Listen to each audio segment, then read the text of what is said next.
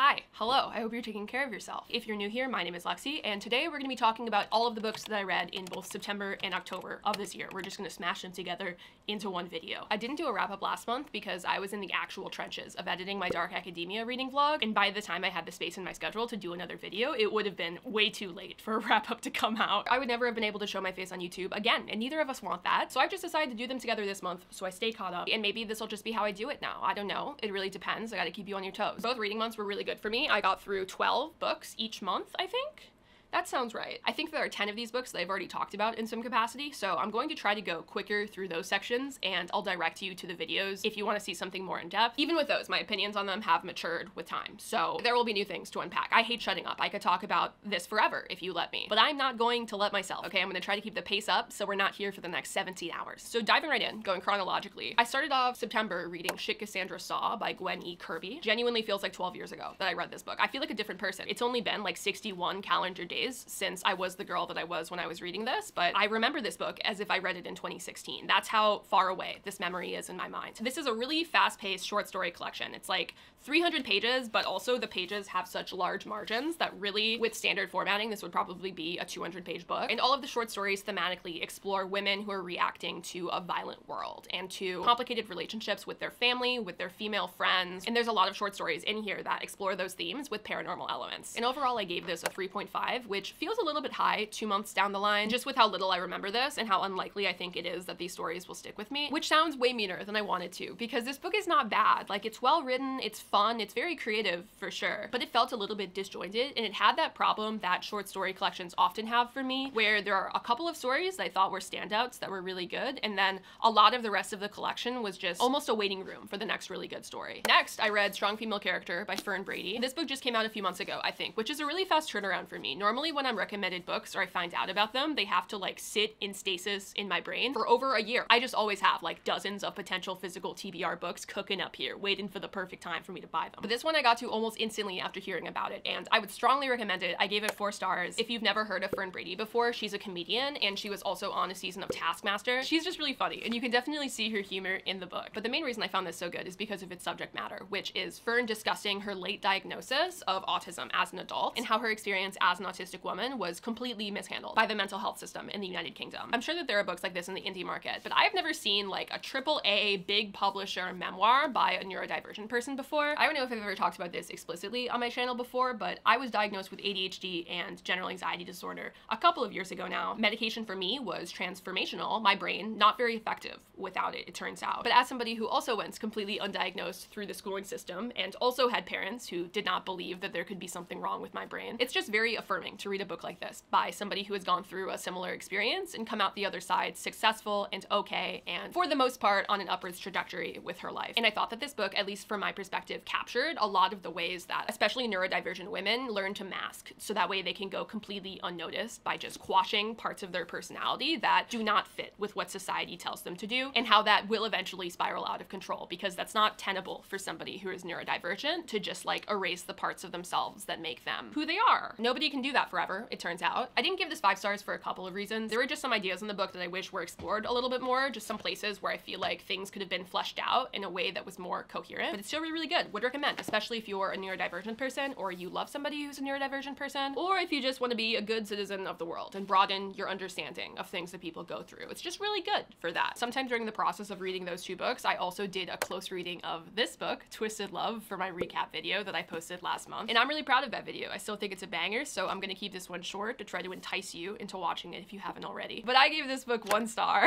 This is not your grandmother's billionaire romance novel, okay? There's something honestly special about the absolute chaos that unfolds in this book. The absolutely ridiculous descriptions of the leading man, the endless villain monologues that happen during the second half of this book. And if you're anything like me, it ends up being a weirdly enjoyable reading experience, in the same way that reading a Wattpad romance novel under the covers off of your mom's Kindle Fire when you were 12 is an enjoyable reading experience. That's the nostalgia that this book unlocked inside of me. But even still, still, I could not give it anything more than 1 star because the male lead is a genuine psychopath. This is an open borders kind of man, okay? Like, never once has he or will he respect a single boundary. It's just never been done before. And it was just not as cute for me as it was clearly intended to be in this book. So that's why this got 1 star and also a video. It just brought something out in me. And with that, we're gonna skip ahead a little bit because I did read the 2nd book in the series this month. That's Twisted Games. And this is a romance that's between the princess of a small fictional European nation who just happens to be besties with the very normal girl protagonist of the 1st book and her new bodyguard, who is an ex-Navy SEAL. And it's a forbidden love kind of situation because Eldora has some kind of dumbass archaic law that forbids royals from marrying people of common peasant birth. Just some dumb shit like that. And Bridget has to take this law like through parliament to repeal it so she can have her mans. Like, how these books continue to exist in the same universe continues to amaze me. But I give this 1.5. It's just boring. It's really long and there's no reason for it. Like, the plot never reaches even close to the levels of unhinged that Twisted Love had. And the male lead is cookie cutter basic to the point where I'm not convinced that Bridget isn't just hallucinating a man out of a piece of stale white bread. I'm gonna read the other 2 books in the series this weekend. Actually, that's my plan. That's gonna be a fun time. Bet you wish you were there. Just to see if it's worth doing a video on this book so I can get to those ones. Because dude, my awful jokes about Eldora's opinions on border control and NATO would have to carry the plot of this book through an entire video because there's just nothing there. But if the other 2 books are worth it, if there's content there, as I've been told that there might be, then I'll power through. We'll see. But that's why you haven't seen this video yet, even though I finished this book almost a month ago. I just haven't decided if it's worth making. Time will tell. Okay, back on schedule, back in September. The next book that I read was Young Jane Young by Gabrielle Zevin. This was on my fall TBR. I'm actually making some progress through that. I don't want to speak too soon, but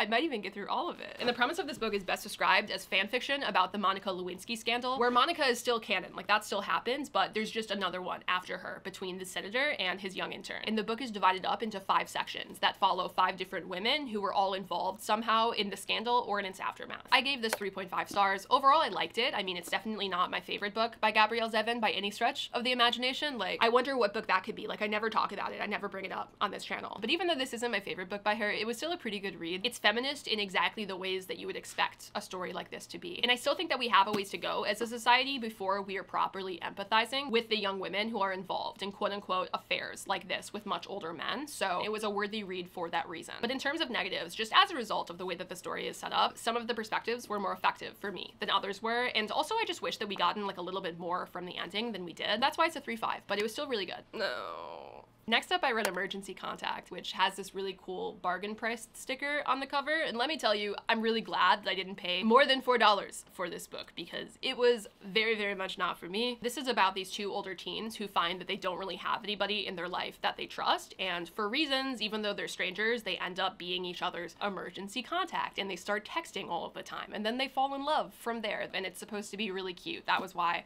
I picked this up because, dude, I chose this book looking for something chill and readable and young adult romance and fun. I was in a dangerous position, okay? I could feel myself slumping. I was deep in the trenches of editing my Twisted Love video, and this is what I picked up, and I can never forgive myself for that. This book sucked. I gave it a 1.5. I'm sorry, someone had to be brave enough to say it. Like, obviously, this is just my opinion, and if you loved it, then I think that's really good. That's great. Books are here differently for different people. I never want to make you feel bad about yourself for liking something. That's not why I'm here. But I personally was so mad that I picked this up. It's like trying to be literary fiction in terms of having excessive description and very little plot and completely unlikable characters, but it's also young adult and nothing is ever fleshed out completely, and the protagonist is awful. She literally slut shames her own mother, like constantly in this book. Not to be dramatic, but I felt stronger than the troops when this shit was over. Just really, truly not for me. So after that disaster, I still needed the dopamine of reading something like easy and fun and cute and light, so I went and I picked up The Simple Wild. This is a small town, big city romance that follows this rugged pilot man and this girl who is visiting her estranged father in Alaska after she learns that he has cancer. I gave this book a 3.5, like truly at war with myself and my opinions because the man sucks. This man hates that she wears makeup, right? And likes clothes and is, in his view, too materialistic to belong in the small town with her dad. So when she comes to visit, he steals all of her stuff and hides it and never comes clean to tell her where he's hidden any of it until she's the one who finds it like a week or 2 later. And she's only mad at him for a couple of pages and then she forgives him and then they fall in love. Like, if a man did that to me, it would be on sight. It's just the kind of weird internalized misogyny misogyny that I thought that we were collectively trying to leave behind in the era before the Barbie movie, before the fun pink fits, if you know what I mean. Anyways, I still rated this book pretty highly because A, they do have some cute moments. I don't know, like there was a lot of cognitive dissonance when I was reading this book, but I can't deny that some of the scenes I was like, aw. But even more than that, it was because the main subplot of this book is the main character reconnecting with her absent father after she and her mom like left many years ago when she was almost too young to remember him. And this is like her first time talking with him and catching up with him in like 20+ years. And it made me cry. Like, I just found it to be so heartwarming and bittersweet, and the way that the relationship was done was just really good. And it came out of like completely nowhere, left field for me. It was not what I expected going into this book. So yeah, mixed bag. I don't know if I recommend this. Like, it could still be worth reading, but your mileage really may vary depending on what you're looking for. Just know thyself on this one. Okay, next up, knocking some more stuff off of my fall TBR because I'm just a stud. I also read this entire trilogy during this time period. If you've never heard of A Darker Shade of Magic, this is a series that takes place in a universe that has these 4 parallel worlds that are all connected through the city of London. And in this collection, we have like post-apocalyptic London, where nobody can go anymore because some terrible event happened long ago, so it's quarantined. We have emaciated and violent London, which borders post-apocalyptic London in the way that the worlds can border. And therefore, as a result of corruption, it's kind of unclear. It's also kind of dying. Then we have magical paradise London, where everybody does elemental magic and lives in harmony with each other for the most part. And then of course we have Earth, normal, boring London, which has no magic. Some of the characters in this book can hop between Londons, and one of them, Cal, does so in part to smuggle things between worlds, which is super illegal, by the way. Like, he absolutely should not be doing that. And at some point during his adventures, something awful happens, and it's kind of his fault, so he has to fix it. And he and this completely random girl named Lila from normal London have to bond together to defeat various evils throughout the trilogy. That's what the series is about. I'm gonna talk about these all at once, even though I read this one in September and these two in October, just because that's easier. But in terms of rating, in order, I would give these a 3, a 2, and then a 4. I initially gave this first book a 3.5 off of what I saw as the potential of the world and of the series, but then the second book made me so bitter that I ended up demoting this to a 3. I don't care if that's fair or not, okay? There are no rules here. I'm just a girl. This first book is a pretty typical quest fantasy. Nothing too crazy happens. The plot is fairly straightforward for the most part, but most importantly, to understand my feelings on this book and also the rest of the series, the characters are really cliche. The main character, Kel, is this brooding, angsty, private man who is also fiercely loyal to the people that he loves. And Lila, the only female character, by the way, that's really fleshed out in the series as a whole, is just aggressively not like other girls. She's good at everything, and she's sassy, and she's adventurous, and she's such a spitfire, you know? She just does crazy things because that's what a girl who's not like other girls would do. They would do crazy things. But with that said, this didn't bug me as much in the first book. I actually still found this to be mostly enjoyable to read. Let me be clear when I say that giving a book 3 stars is not a bad rating, okay? Like, it's average. It's fine. It's an experience that was pretty good overall. That's what a 3 is to me normally. But the second book, if I can grab it. The second book in this series really disappointed me. I feel like this series is at its best when it's focused on the world building and the history of the 4 Londons and how everything kind of fits together. And the second book is where we got the least of that. It's a book that's very focused on character and relationship development, which would be fine if a significant portion of this book was not Lila being pathologically annoying about how different she is and how special and how much she hates female beauty standards and wearing dresses and doing anything that is girly. And also just her tendency throughout the series to be reckless and stupid and really selfish and never face even a single consequence for her behavior. The saving grace for this book was the introduction of a new character who reminded me a lot of Nikolai from Shadow and Bone. The two of them honestly served exactly the same role in this trilogy. Like, they both took a dying series with characters that annoyed me, that made me mad, and they convinced me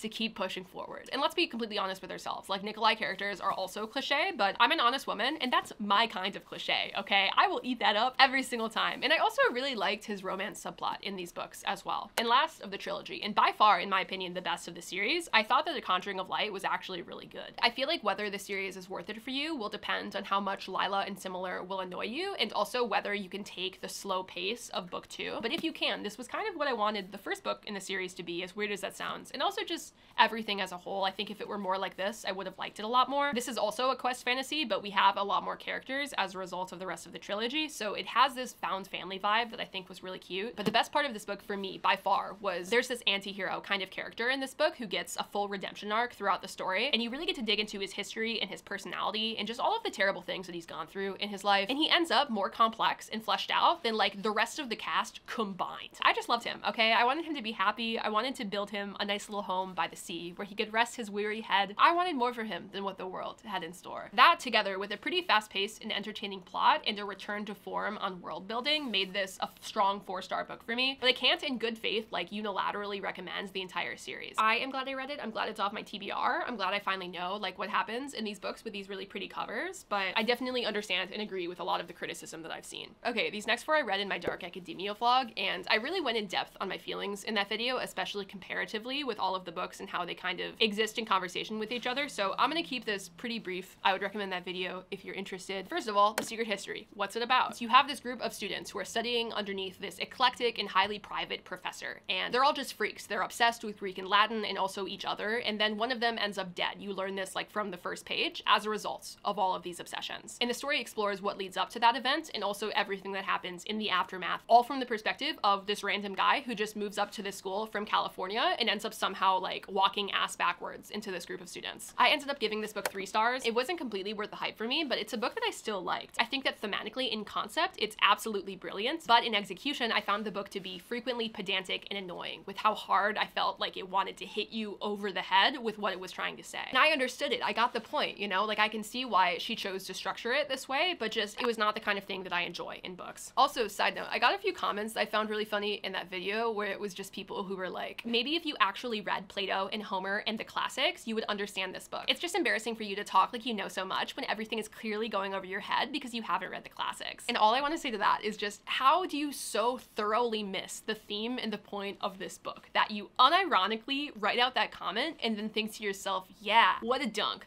that'll show her. Like, I just found that so funny. Moving on, next up from that vlog, we have A Deadly Education, which is a fantasy book about this girl who is at this school where everything is just super dangerous. Like the school is trying to kill all of the students basically all of the time for plenty of reasons that are explored to death in this book, because probably 75% of this is just description of the way that the world works and the school works and the society of the community of wizards works. And if you hate that vibe and that style of just very explicit, we are world building right now sections in your books, you will hate this. This is not for you. But I found the world to be fascinating, and I really liked the sarcastic kind of wry tone that the narrator had throughout the story, so I ended up giving it 4 stars. I also found the romance subplot to be pretty cute, which I didn't even know that this book was supposed to have a romance subplot, so that came out of nowhere, but it was appreciated. All right, next up I read If We Were Villains, which is basically The Secret History, but again, except make it Shakespeare, and also make the relationship dynamics like really, really juicy. I found the overall reading experience to be a lot better with this book than with The Secret History, but I only ended up giving it 3.5 stars, and what knocked it down a little bit is that there are just so many Shakespeare lines in this book that the characters just say in casual conversation because they're massive fucking nerds. And I am so deeply unfamiliar with Shakespeare that I always felt like I was missing out on a significant part of the story through the subtext of those conversations, which sucked, and there was nothing I could really do about it because it's not like I'm going to go off and read Shakespeare's entire catalog just so I can understand every reference in this book. So it just was what it was. I still liked it. I thought that the ending was superb, but the Shakespeare bits just took me out of it. And then finally, my superstar of that video, I read Babel by R.F. Kuang. I love this book. I was and still am obsessed with it. It's the only 5-star read in this video. Not to spoil there are some other very high ratings that await you, but this is the only perfect 5. The premise of this honestly is too complicated for me to want to explain briefly in this wrap up, but it's a dark academia, linguistics-focused urban fantasy that explores themes of colonization and oppression and revolution, but also grief and loyalty and love, and it's just brilliant. I bawled my eyes out reading this book. I like emptied a part of my soul into the world and into my vlog. I just love this book, and I'm really mad at myself that I didn't buy any of the gorgeous special editions because I put off reading it for like a year for no reason at all, so nobody knows why I do the things that I do, but you can't win them all. During filming on that vlog, the book that I was reading at night before I went to bed was Smoke It's in Your Eyes, and this is a memoir by a woman who worked in a crematory and also just with funeral services in general during her early 20s, and the book explores how all of her experiences working in those places shaped her views on death and dying and just like connection with the fellow man, you know? I'm pretty sure that this woman, Caitlin Doty, is like mildly internet famous. I was not familiar with her before reading this. You definitely don't have to be, but if you already love her, then this is probably especially worth looking into for you. But I gave this book 3 stars, which again is good, it's just not super memorable. I've been on a bit of a death kick recently in terms of my reading list, and I think that this book was really hurt by the fact that I read it so close to finishing Being Mortal, which is an outstanding book that honestly makes a lot of the points that this book makes, but in a different way that I personally found to be a little bit more effective. This one is also a lot funnier. There's a lot of humor in the way that Caitlin writes about her experiences, even when what she's doing is honestly very deranged and gory and disgusting. You know, it's just pretty graphic about the affairs that happen in a crematory, just what you would expect would happen there. She really, really describes it for you. And if you're interested in learning about that or exploring that part of the world, if you find that to be fascinating, then this would probably work well for you. Okay, and with that, we are officially into October. This is Berlin, which was my first book for this month, and this book is a literary fiction look at this rich girl who just pathologically lies all of the time and ruins her own life for fun. She does nothing else with her time. And randomly, because again, she's rich and kind of insufferable, she moves to Germany to do all of those things, but there instead. And weird shit just starts to happen to her in her life from there. The main character in this book is a crazy person. Like, she's just really self-destructive and does crazy things all of the time for no reason, except maybe there's a reason, and we start to unpack that as the book moves forward. And I'm always like pretty embarrassed when I relate to characters like this in books, but low-key, like, there were moments of this book where I was like, wow,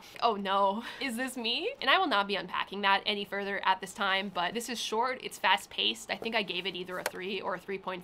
Correction here. And now that I've talked about it on camera, I don't think that I'll ever think about this book even one time ever again. But if you're looking for woman manipulator fiction, she's your girl. She'll be a good one. I followed that up for some reason with The Glass Castle by Jeanette Walls, which is a book I've been meaning to get to for a while. This is a memoir that's about a woman who grows up in this just very dysfunctional family. Her dad's an alcoholic, her mom is just kind of a free-spirited freak, and clearly neither of them were prepared to have children, and yet they reproduced like 5 times, and now the entire family has to bear the consequences of those actions. And the author reckons in this book with both her escape from this childhood into a life that is pretty nice in the modern day, but also the love that she still has for her family and has always had for her family, despite all of the things that her parents put her through during her childhood. I gave this book 4 stars. It's very similar in terms of tone and subject matter to Educated, which if you've been paying attention on this channel is one of my favorite books, but this just didn't hit quite as much for me. The reason I think it wasn't as impactful for me is that this book is mostly just a collection of events and anecdotes from Jeanette growing up and from her childhood, and I just wish that she had been a little bit more descriptive, not just about her experiences, but also about how her experiences impacted her and changed her, and what her feelings were on the things that were happening, because I ended up feeling a little bit disconnected from her and her narration throughout the book. And that's a nitpick. Like, this is still a great book.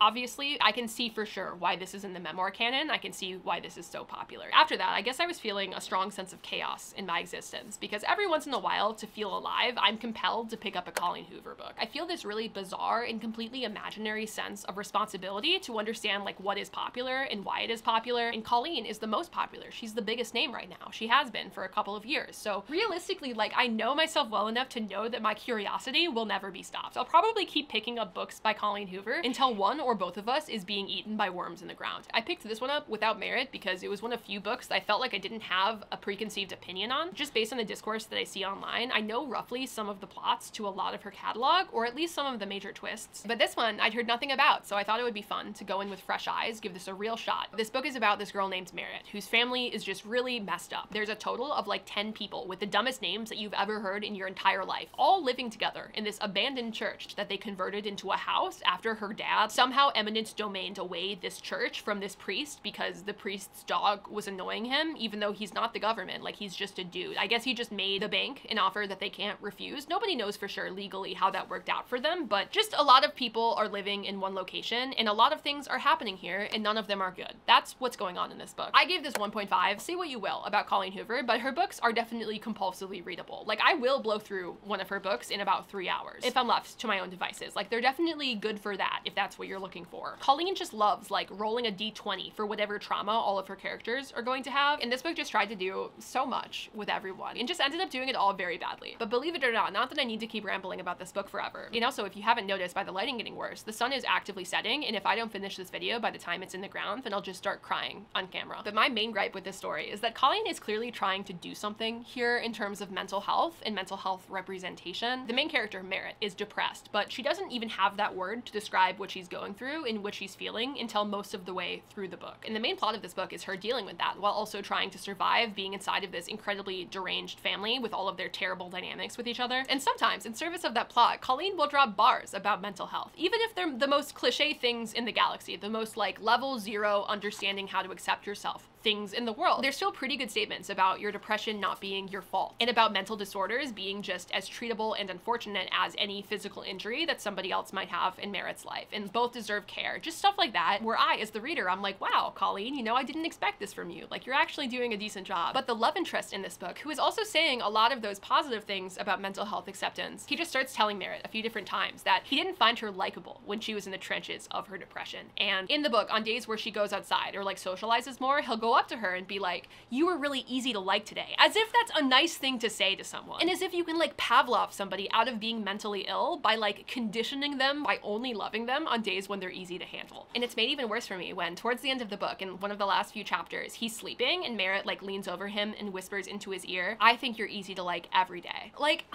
My heart was just broken for her in that moment. Like, you can't normalize only loving people when they're at their best and then expect me to take anything else that that character is saying about mental health seriously. It's just like such an awful thing to say to someone. So yeah, I hated that. Anyways, after that, I read 5 books for a thriller vlog. We're really running out of time here, so I'm going to like zoom through these because I literally just posted this video. If you want to know my expanded thoughts, you can watch it. It'd be really cool. It was a fun time. It was very spooky. That's the vibe of that video. But first off, I read The Housemaid, which I gave a 3.5, which maybe is too nice, but honestly, I don't really care. Like, this is my list, okay? This is not a very good book, but it is very fun. Like, it's trashy. It keeps you on your toes, even if I did see a lot of it coming. And it reminded me of binging very, very quickly a season of one of those terrible teen TV dramas where there's like a poorly conceived plot twist every single episode and people are dying left and right between getting manicures, and there's just chaos that is continuing to balloon in the background until the show is impossible to describe to any of your friends, and you also don't want them to watch it because you know it's terrible. Those are guilty pleasures for me, and this book activated a sense of nostalgia that reminded me of those feelings. So I enjoyed it for what it was. Take that as you will. Next up, I followed up with Lock Every Door by Riley Sager, who I hated as a result of really disliking Final Girls before reading this book, but now we are tentatively friends again until he disappoints me once more. This is a pretty slow-paced and very atmospheric thriller that takes place in a mysterious apartment complex, and it follows this girl who accepts this handsomely paid position as an apartment sitter, and everything seems great. It seems too good to be true, and then in fact it is too good to be true, and she realizes that, to say the least, there are some strange things afoot in the apartment complex. I gave this book 3.5 as well. I thought that the tension was great in this book, and while I predicted some of the things that ended up happening, there was still a lot that surprised me, and I really enjoyed the direction of the ending, even if some parts of it did feel goofy kind of by the end. Next up, I read the sleeper pick from that video for sure, which is In My Dreams, I Hold a Knife. I gave this 4.5 stars. I thought it was excellent. This is a dark academia flavor of a classic whodunit mystery, and it follows these 6 friends who have kind of all fallen out of touch but meet up again for a 10-year class reunion at college, and when they were in college, because of course one of their friends was murdered. But it turns out that the person that they thought did the murdering probably did not actually do the murdering, and it was one of the other people in the friend group. And the book is just them unpacking like secret after secret, just uncoiling all of the absolutely ridiculous relationship drama that exists between all of the people in this group, and there's a lot because they're insane. The only thing I didn't love about this book is that all of the characters are like terrible people, and that's fine to me on the surface for a thriller, but the resolution of this book just kind of was weird with the way that all of the relationships ended up finishing out. It just made me feel a little bit off at the end, but the ride, the journey,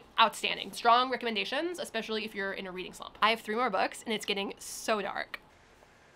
The next book I read for that vlog was Pretty Girls by Karen Slaughter, and this book is about these 2 sisters who fell out of touch many, many years ago and then reunite in the wake of a murder that feels somehow connected to the mysterious disappearance of their other sister many, many years ago when they were all still living at home. I cannot properly capture without spoilers or in this time frame before I am left in darkness how just absolutely messed up this book is. This should be marked off with like caution tape at Barnes & Noble, in my opinion. I felt physically ill reading sections of this book. It was not a good time, and yet I also could not rest until I discovered what happened, until I learned how things would turn out for the girls. I ended up giving this 4 stars. It's a complicated book for me to read just because of how heavy the subject matter is, but ultimately I think that with proper warning, if you're the kind of person to like this book, you will love it. It also emotionally, this packed an unexpected punch. Like, this is a thriller. You would not expect me to be crying at the resolution of this book, but there I was, okay? I have footage of that happening, so definitely a wild ride from start to finish for sure. And the last book I read for that video was None of This Is True by Lisa Jewell. This book is very loosely about a true crime podcast that goes terribly wrong. It spirals completely out of control for the podcaster as a direct result of the absolutely unhinged life of the woman at the center of the podcast that the podcaster is making. I hope that made sense. I absorbed this into my body in one day. The storytelling is great, the writing style is very fast-paced, and the suspense of it all was just built up very masterfully throughout the story. But with all of that said, I only ended up giving it 4 stars just because the ending did not hit as hard for me. Like, it's not bad, it's just not exactly what I expected would come out of this book. I found it to be a little bit underwhelming, but it's still